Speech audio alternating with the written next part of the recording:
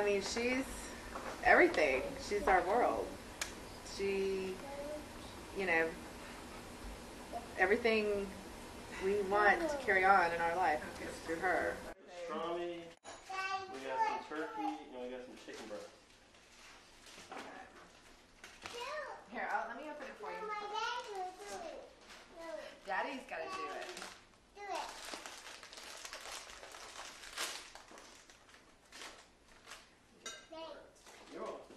She basically suggested right off the bat do IVF. And I'm like, well, you know, I'm not sure I'm ready for that. You know, can't we try some other things first? Because you always hear about how expensive IVF is, and, you know, the success rate is, you know, you're not guaranteed anything. So we had tried rounds of Clomid and IUIs, intrauterine inseminations, and those didn't work. And then just didn't have a real good feeling about it. And so we were like, well, maybe we do need to do IVF so we can have a baby and, you know, our best chance. But I didn't want to do it at that clinic. I just didn't have the right feeling about that clinic.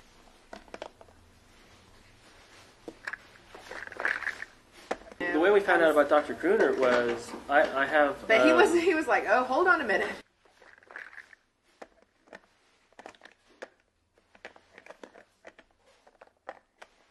Well, the real thing that you want to know with patients is why they're not getting pregnant. And the way I approach patients and talk to them is that there are 4 things that are really keeping people from getting pregnant. Either they've got a problem making eggs or making good quality eggs, either they've got a problem making sperm or good quality sperm, they've got a problem making an embryo, or they've got a problem with embryo implantation. And we have to focus on one of those 4 reasons. And if, for example, the embryo can't implant, IVF won't help them.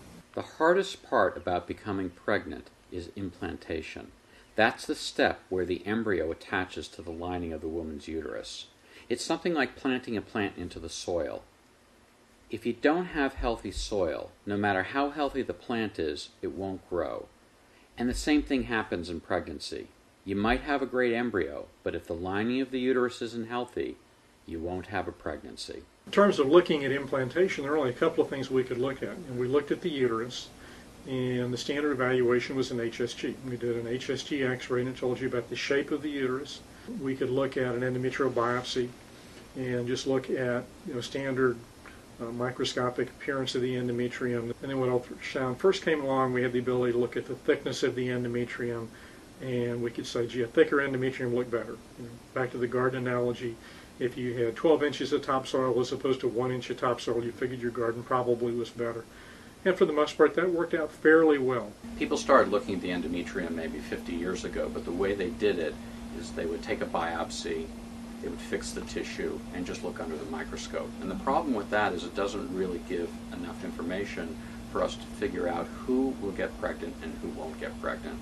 So about 10 years ago, we started doing research on this, and we used molecular markers, actually looking at the cells themselves to see which cells were normal and which weren't normal. And by using those markers, we've now been able to develop a panel that look at this, and putting that together, we call that the endometrial function test. The endometrial function test can tell the doctor if the patient's endometrium, basically her soil, is receptive for embryo implantation or not. The endometrial function test starts off by a doctor doing an endometrial biopsy on a patient and sending that sample to our laboratory at Yale University. The tissue is converted into glass slides, which are then stained, cover slip, and then looked at under the microscope.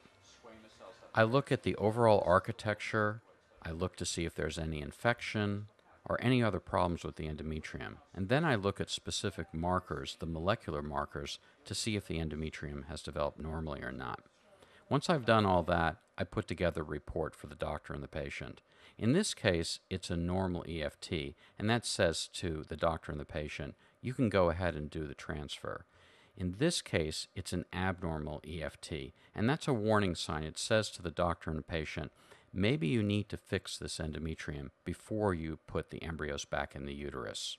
The most common causes for an abnormal EFT include endometriosis, hydrosalpinx where the fallopian tubes are filled with fluid, women who are either too overweight or too underweight, women who have reached the perimenopause, the period just before menopause, and even stress can cause an abnormal EFT. Even though Carrie wanted to do IVF right away, Dr. Gruner said, no, we shouldn't really do that. We need to figure out why you haven't been able to get pregnant. And the way he did that was to take an endometrial biopsy and send it to our laboratory at Yale so that we could perform an endometrial function test on that sample. What we found out is that it was very abnormal. That told Dr. Gruner and Carrie that he had to do something first to her, to fix the soil to make it receptive for the embryo. The way he did it in her case was surgery. He removed an abnormal fallopian tube that was preventing her from getting pregnant. Once he did that, he repeated the EFT, and when it came back normal, it told Dr. Gruner and Carrie that it was now time to do the IVF cycle. So I was getting really discouraged. But I would much rather get discouraged doing all the preliminary workup than going through a whole cycle of IVF and spending all that money, and it wouldn't have worked, you know.